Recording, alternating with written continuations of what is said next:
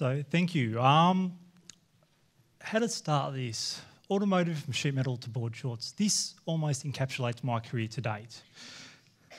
How does someone go from designing cars to designing board shorts? All with an engineering degree, and not just one engineering degree. I've got 2 engineering degrees and a commerce degree to throw into that. So yes, again, how do I get involved in board shorts? This is me growing up. This is what I did Sunday afternoons. Well, I watched Ford versus Holden. Growing up, I was a Ford person. My dad was a Ford person. My grandfather was a Ford person. I watched engineers and racers over 50 years. This is the history of automotive sport in Australia. Over 50 years designing, building cars to race on Sunday so the automotive car companies can sell on Monday. We've probably heard that saying before. But the fundamental thing about it is competition. These are 2 car companies for the better part of the 19th century in Australia competing against each other, trying to get the best talent of Australia to become designers, to become engineers, to become material scientists, to become computer technicians, all driving technology. At its height, Holden had 1,000 engineers and designers and spent $1 billion. Think about that, $1 billion for a car that's predominantly sold only in this country. That's a lot of money and a lot of engineers to beat Ford. So I was 23, just graduated university. Keep in mind, I'm a Ford person. Grew up as a Ford person. My first car was a Ford. Had rust, I think, from day one. It's a standard Australian trait. My first job was with Holden, much to the disappointment of my father and grandfather. I traded the blue shirt for a red shirt. So it's an interesting context, isn't it? Competing. Competition and rivalry drove for talent. Not saying I'm the greatest engineer, I'm just saying that I had a skill set they wanted. And I was in the height of that, that 5 years where General Motors, when Holden had 1,000 engineers, I was in that peak period. But I was working on Pontiac project. And for those who knows if Pontiac is still around today? It's not. I was working for a Pontiac project for the US market, exporting our technology, our ideas to North America. Pontiac closed. I lost my job. So I was 24 and already got sacked from my first job. And I remember having this conversation going, what do I do now? First thing I did was picked up the phone, and because Australia's got a small engineering community, rang Ford. Ford, do you have a job? They said yes. So 2 weeks after I got the sack from Holden, I went to Ford. So now I've traded for a blue shirt. Family's happy again. They're talking to me. It's all good. But this got me thinking about competition. This got me thinking about rivalry and competing for best design practices, for best ideas, for the best talent. So this is how I got started in engineering, how I got started in mass manufacturing. Now, in Australia, we've got a challenge. Mass manufacturing is no longer a viable industry. It's no longer a viable for career for thousands of kids who are studying engineering, science, design. Where do those kids go? So my question is, do we need today's equivalent of the automotive rivalry? What does that look like? And now take this to a global context. We've got generally in most industries 2 companies or 2 personalities that fight it out for innovation and design. Apple versus Samsung. And if I took a poll roughly today on companies that you guys have in your pockets, so phone products, how many people got Apple versus how many people got Samsung?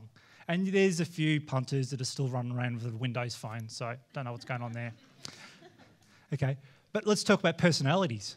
Steve Jobs versus Bill Gates. Elon Musk versus Richard Branson. Think about those people. They're driving competition. There's rivalry. And rivalry is friendly. It's not like, beating up your brothers when you're 13-year-old and, trying to beat each other, down to the kitchen to see who gets the leftovers. So can Australia be the design and manufacturing revolution, the next revolution be sports design and technology? Think about that. How many world or Olympic champion athletes do we have? We're really good at sport as a nation. We've got so good at some sports that we have no right to be a part of. Surfing. We've got world champions. Mick Fanning, who's still with us, luckily. We've got We've got Sally Fitzgibbons, Steph Gilmore, Tom Carroll, cycling, Richie Port, Cadell Evans. We've got people who are competing at the top of their world. We're a population of 23 million people competing against 6.5 billion across the world. Alpine sports. Now, here is a sport in Australia we have no right to compete in. We have 8 weeks of snow a year, if we're lucky. Okay, but we have Tora Bright, we have Alex Chumpy Pullen, we have Alyssa Camplin, and swimming.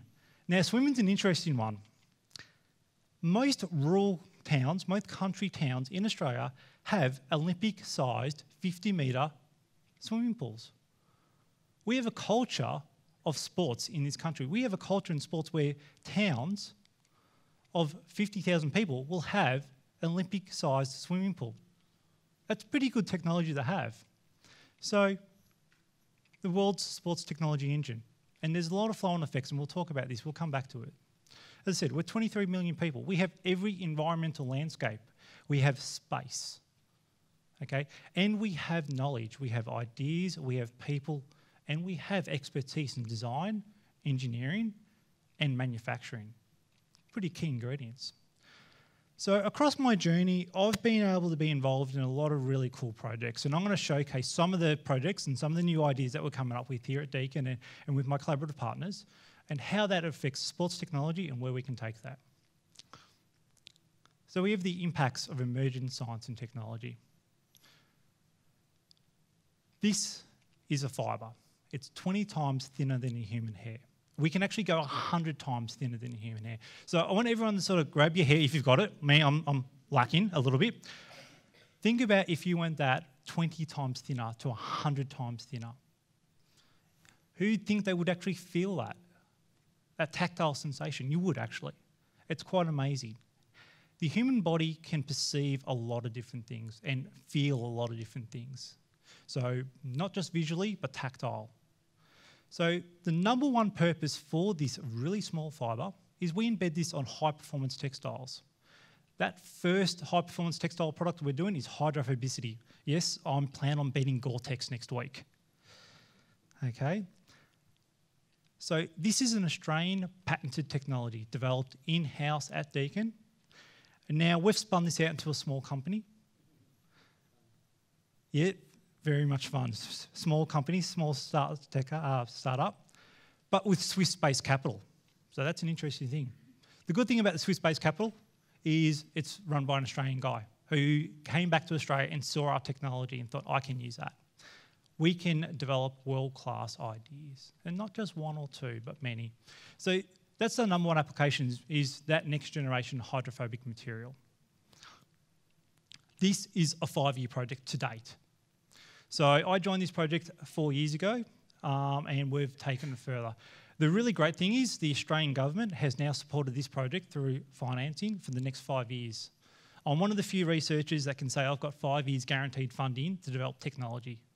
And the number one application for this technology is sports.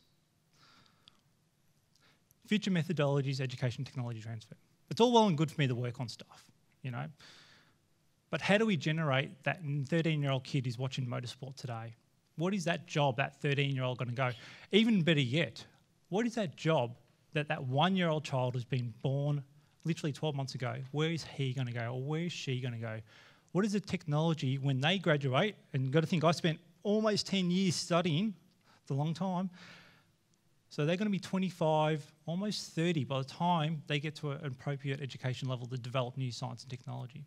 How do we educate them? And how do we take those ideas from a lab out into industry? How do we showcase that to a company?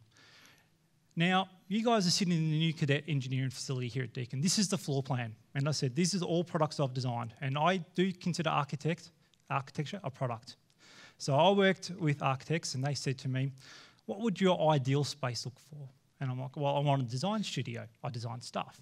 I want prototyping facilities. And I want to be able to build things. So we come up with the product development triangle, design and interaction. And I please implore you guys to walk around at lunch and have a look at the labs and the facilities. Those fibres that I showed a couple of screens ago were actually produced with less than $5 worth of materials in the labs over there. So we're making multi-million-dollar investment, making multi-million-dollar companies with stuff that I can prototype in 20 minutes with $5. So think of the value add on that. Think of the scale up on that. So this institution, this place has all been designed to bring interaction, people inside the door and then ideas out the door. And then compound that with the university, then compound that with the country. So you have one small idea start here and then you grow it out. So we take in other technologies like carbon fibre, we take in the hospitals, we take in allied health.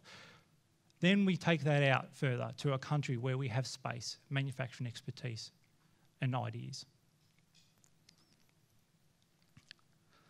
One of the final things is design, prototyping and storytelling. Now, I've been quite spoken about this in other forums that I think we need to design better products. One of the reasons why I think we don't have a strong manufacturing sector at the moment is because people talk about advanced manufacturing, and that's a process, it's not an outcome. I think we need to design products that people actually want to buy. Why do you pay $1,000 for an iPhone? Why do you pay $700 for an Android? Interesting debate right there. But it's a product that you choose. It's a product that you spend your money on. So, board shorts. Ever hear that phrase, and I think Richard Branson's been credited with it, was you fake it till you make it. So I am a classically trained engineer. I know about steel. I know about titanium. I know about carbon fibre. What do I know about Lycra? Well, funnily enough, again, I'm going to bring my parents back into this. My mother is a dressmaker by trade. So when I was 13, as well as watching motorsport, I got dragged into Spotlight, Inland Craft and fabric shops all over Melbourne. I can tell you the difference between a wedding dress and a deb dress and a function dress. I can tell you the difference between a cuff and a hem. Okay? So when you get a multinational come speak to you, go, oh, look, we've got this really cool idea on board shorts. What do you know about fabric and design? Like, yeah, I can do this. Well inside my wheelhouse. They're going, but you're an engineer. I said, yeah, don't stress. I've got it. But what we did, we went on the journey, and this is about 4 products that you see up on screen. We went on the journey together where we took advanced manufacturing, advanced technology, and we built wetsuits and board shorts. We 3D scanned people. We wanted to understand how do you build the ultimate wetsuit or the ultimate pair of board shorts. We did simulation. And just to let you know, I do sacrifice myself for my research. That is me surfing on the left-hand side. I know I get paid to surf. I get paid to go snowboarding. It's awesome. But also, I've been scanned. That's my leg in the top left-hand corner. And then I use that to do simulations on myself. So I can test a product before we actually even build it. And then I bring in designers. I bring in textile experts. I bring in companies to build better products.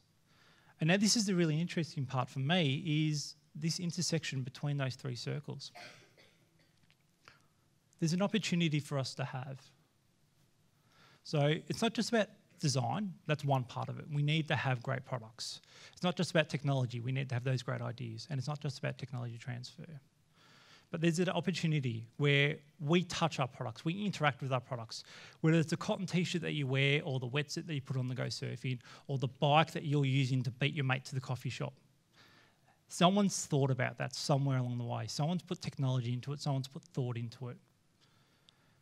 My proposition is, what could Australia be? What could we do if we just say advanced manufacturing, that's the process. What I'm saying is, what could we be if we have direction and vision? How many students, how many children can we then inspire to say, yes, I want to be the guy who designs the next snowboard that wins gold at the X Games? Or, now this is a really interesting one for me, is esports, e-gaming. This has been a phenomenon. And my wife's a school teacher, so I'm bringing all my family into this one. And she talks about these students as a game, and they are hardcore gamers. So when you think about these students who have now been brought up on the internet, they've been connected, and we've heard a bit about connectedness, but what they can do is visualise in a 3D environment exceptionally well. I don't teach how students to use CAD anymore. They know how to use CAD because they've been gaming since the age of 10. They can see a 3D environment. So the new world, or the new Australia, what would that look like? And now I've deliberately left this slide blank, because I think we're at a precipice in Australia where we can have some direction, have some focus, and then be able to launch that from sports technology to other technologies. Sports technology is a proving ground. Whether it's a carbon fibre snowboard where we test the stresses and strains and then understand how that material works and upscales it to aircraft or auto space. Or if we look at the rise of Paralympians, where we look at prosthetics and how they work on the test track, and then we launch out into allied health services, building prosthetics for kids or building prosthetics for people who've had landmine injuries. It is the ultimate testing ground because you're never going to punish a piece of equipment harder than you do on the sporting field, even football boots, even the human body as they run into each other, whether we're trying to cool it or heat it up. So my vision going forward for Australia, for this university, is to wholeheartedly put emphasis on sports technology to inspire that next generation who watch TV, who watch the EU games or watch Red Bull Live, and then say, yes, I can design a product. Not just be the athlete, but the person who supports the athlete. Thank you.